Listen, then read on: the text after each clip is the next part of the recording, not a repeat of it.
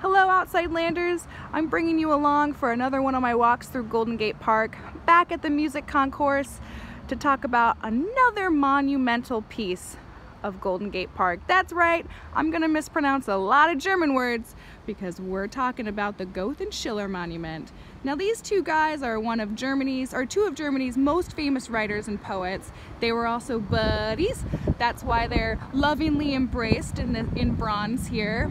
This is actually an exact replica of a statue still in Weimar, Germany. And the fact that it was designed and cast abroad, not in California, not in San Francisco, made a lot of local artists very unhappy, and in particular it caught the attention of one man named James Phelan. You may have heard of him before. He's a mayor here in San Francisco, and he and the president of the Monument Association, who put this statue in the park, got into a bitter letter war that was published in all of the German and English-speaking newspapers here in San Francisco.